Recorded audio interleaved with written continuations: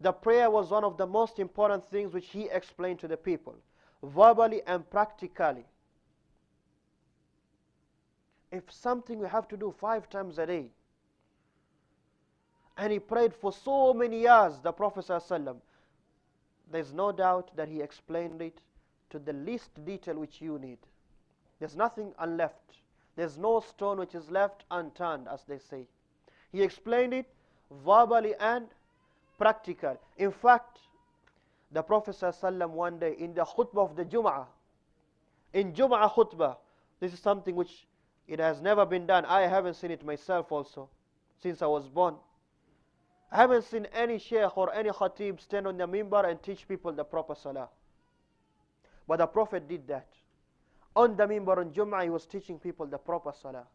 And it was time to teach them the sujood. He got out of the minbar, took 2 steps, and then made sujood and showed them, this is how you're supposed to pray, Muslims. That's how important it is. Practical, verbally and practically. Even praying on the pulpit once, that's the one I was talking about, on the minbar. Standing, bowing and prostrating, and then saying to them, I have done this so that you may follow me and learn my prayer. This shows you the difference between the khutbahs the Prophet ﷺ used to give and some of the khatibs today. May Allah guide us and them. Their khutbahs is the replica of yesterday's news on CNN. Politics only. Who wants that? I can go to CNN and CBC and see the politics. Teach me my deen.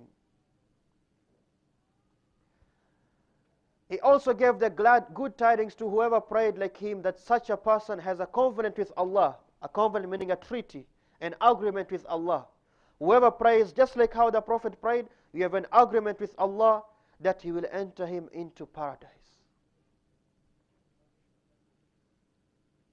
And if that's your book, like my book, I would cancel out garden. It says He'll enter him into the garden. It's not the garden, it's paradise.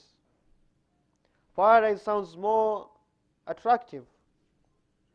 Jannah. Allahu Akbar. Al-Firdaus.